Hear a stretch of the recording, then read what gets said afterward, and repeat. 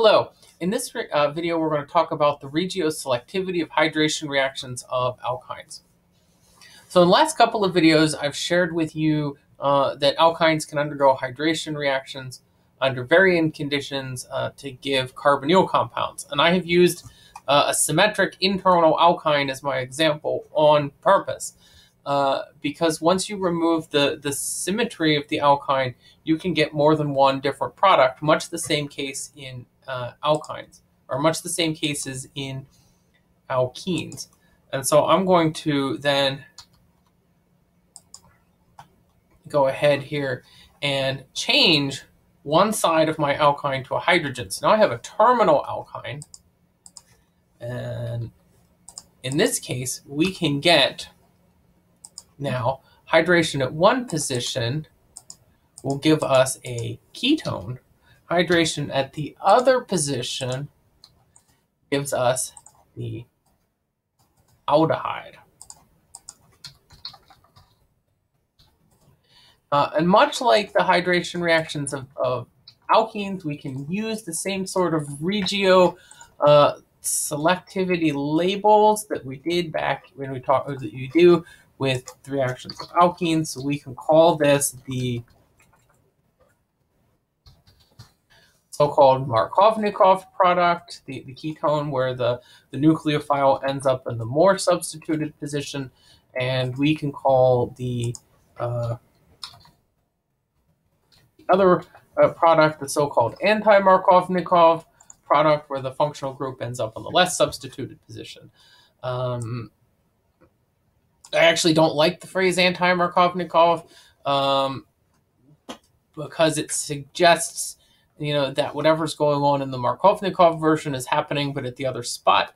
As you know from studying alkenes, that whenever the anti-Markovnikov product comes about, it's because it's a completely different mechanism.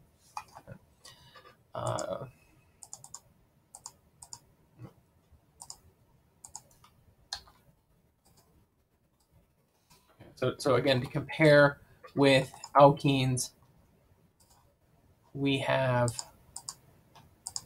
Markovnikov and anti-Markovnikov addition of water through various reagents to the alkene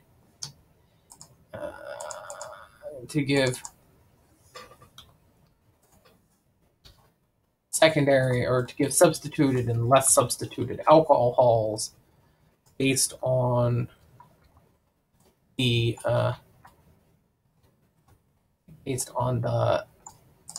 reagents that we're using. And of course, the Markovnikov uses oxymercuriation.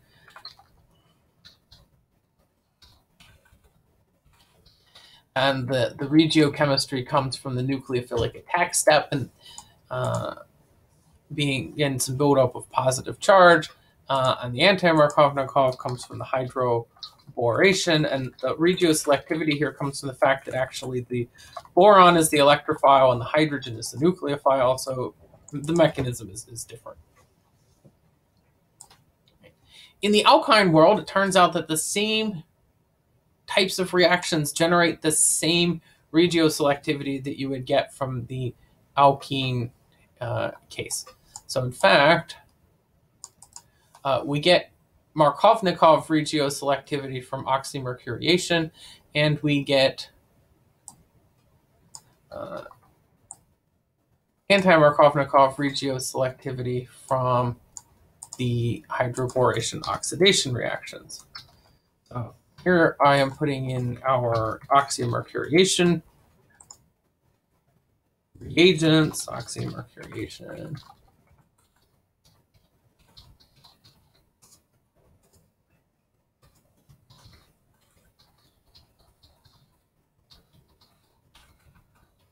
Make a heading here for our hydroboration-oxidation.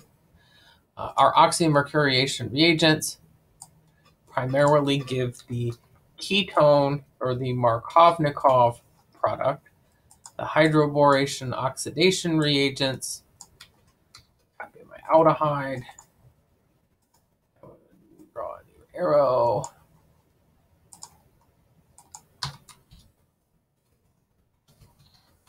put in my sterically hindered bulky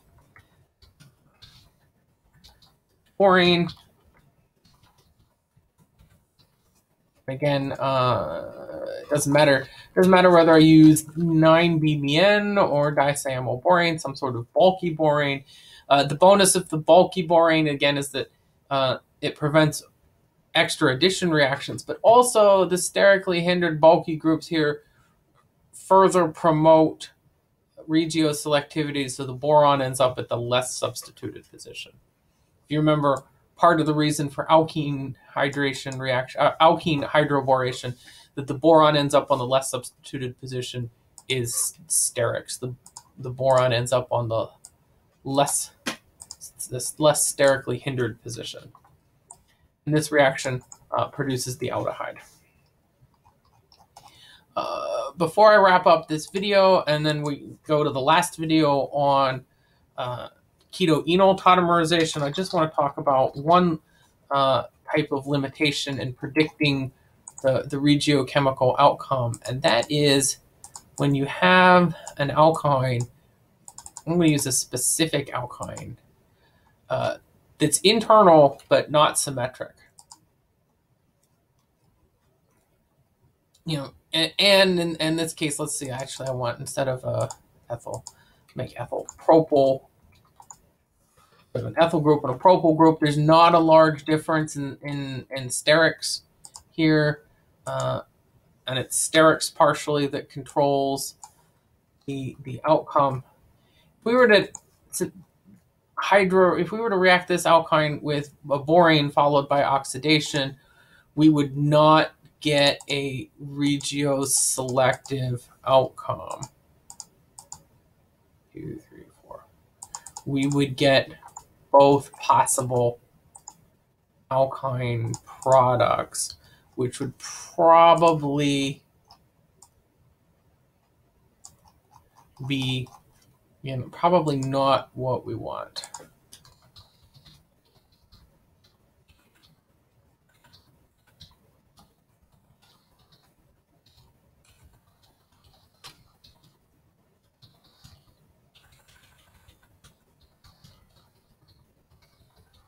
The most important conclusion here is that the addition reactions of internal alkynes are not regioselectivity, are not regioselective.